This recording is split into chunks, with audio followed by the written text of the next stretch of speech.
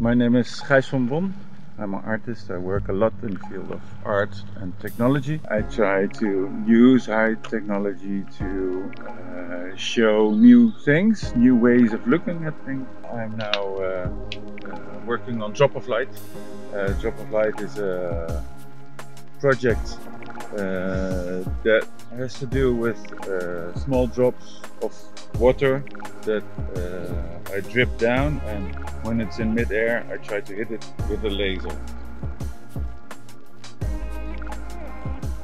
The main components are the droplet generators, which are valves, actually really small valves that can open and close really fast. The most important part is actually the speed of the computer controlling those valves.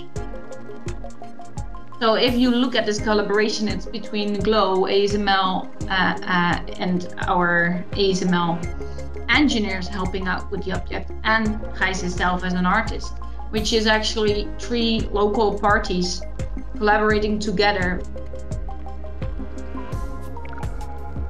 We put something from, through, with community for the community, and I think you only can do this in Eindhoven.